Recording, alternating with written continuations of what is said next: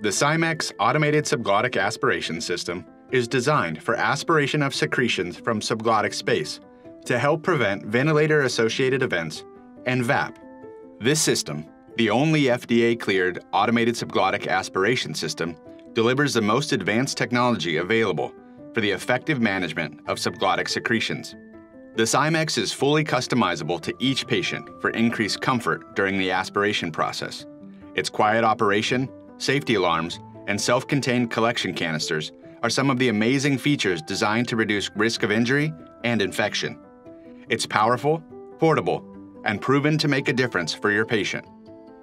Your Cymex comes ready to use for your patients intubated with an endotracheal tube or tracheostomy tube, both with a subglottic port. The Cymex system comes with a reusable rigid canister, one set of disposable canister liners with a solidifier, and sterile tubing for the clinician to open at bedside. The system has the ability to sit on a nightstand, a wall mount, or be mounted to a bed rail or IV pole.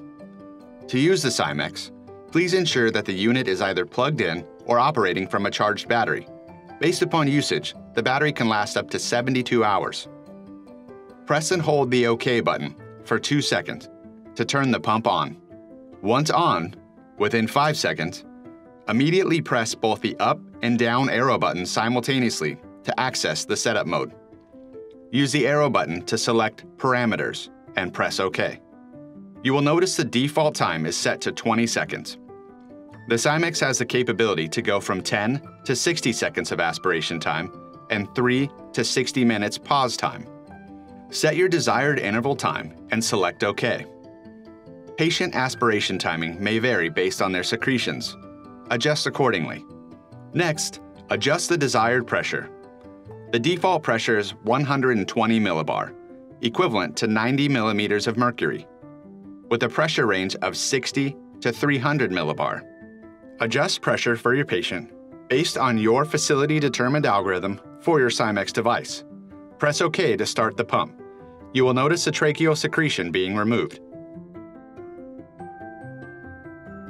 If adjustments need to be made to the parameters, repeat the previous steps. If adjusting pressure only, you can pause the pump and adjust. The Cymex has a variety of safety features. Once the pump has started, it will automatically lock in the parameter settings within 15 minutes. You will notice a key lock icon appear next to the battery icon.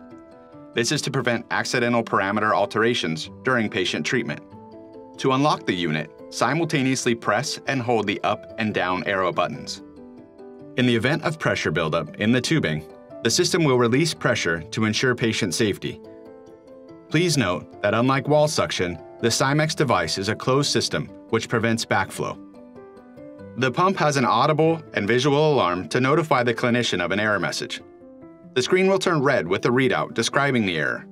Errors can include a full or compromised canister, the system has air leakage, a low battery, or an occlusion alarm with auto release. To silence the alarm, press OK and make the necessary corrections. You will notice the pump is on standby mode if the screen is yellow. Once corrections have been made, press the OK button to resume the pump.